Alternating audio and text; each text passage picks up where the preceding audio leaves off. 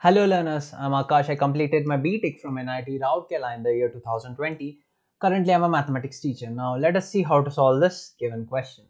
Here, we have to show that the lines whose DCs are given by these two equations, and we have to show that they are perpendicular to each other.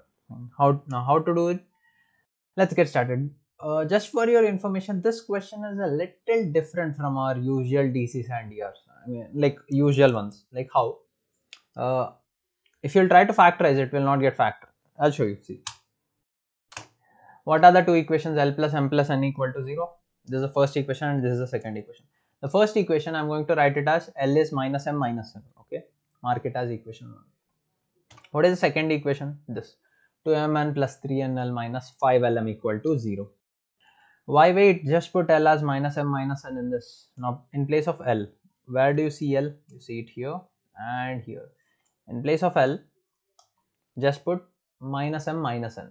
Okay, so 2mn plus 3n into minus m minus n minus 5m into minus m minus n equal to 0 from 1.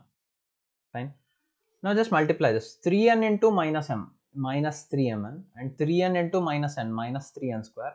Likewise, minus 5m into minus m, that would be plus 5m square, and minus 5m into minus n is going to be plus 5m.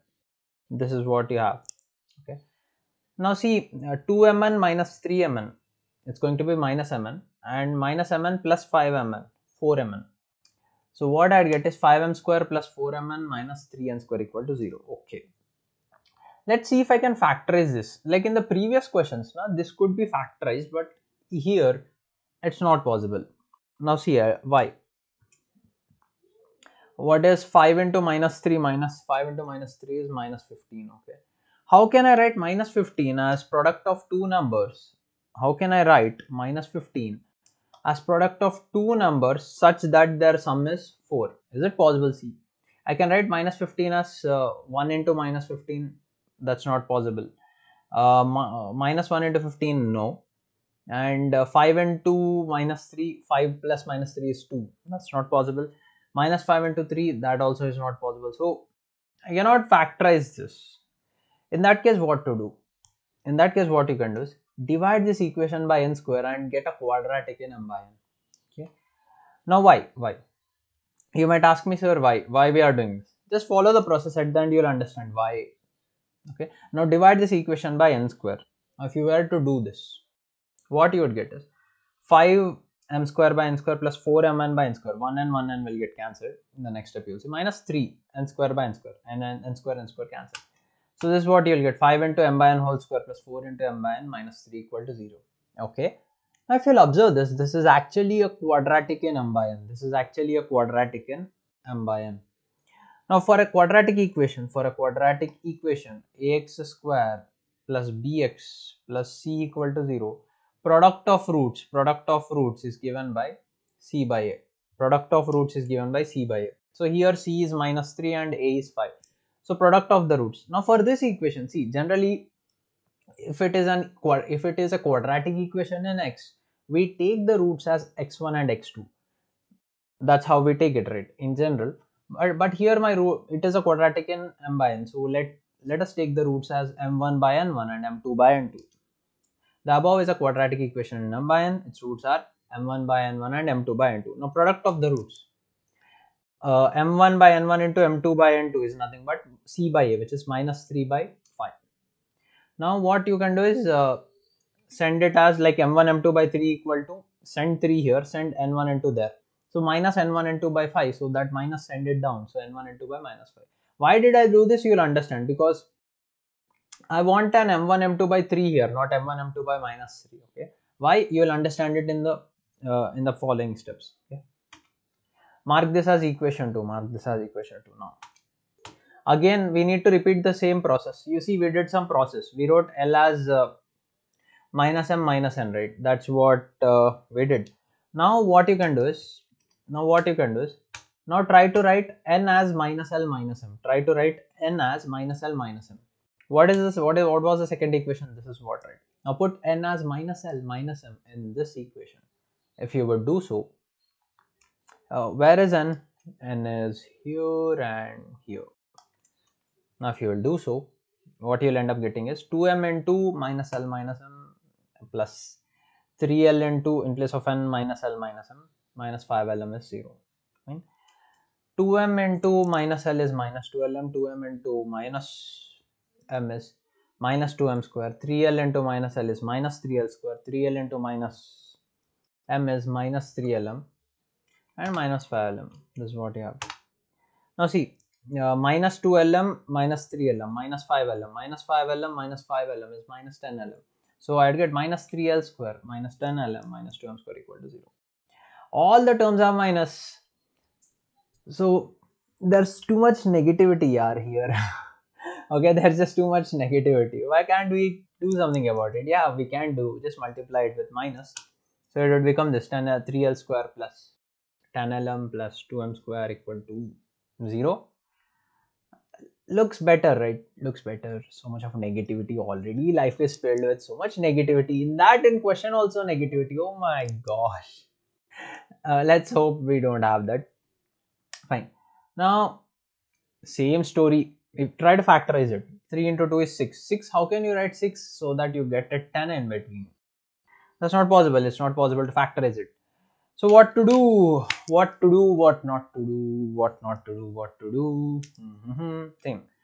Divide by m square in this case. Divide by m square. So 3l square by m square plus 10lm by m square plus 2m square by m square is 0.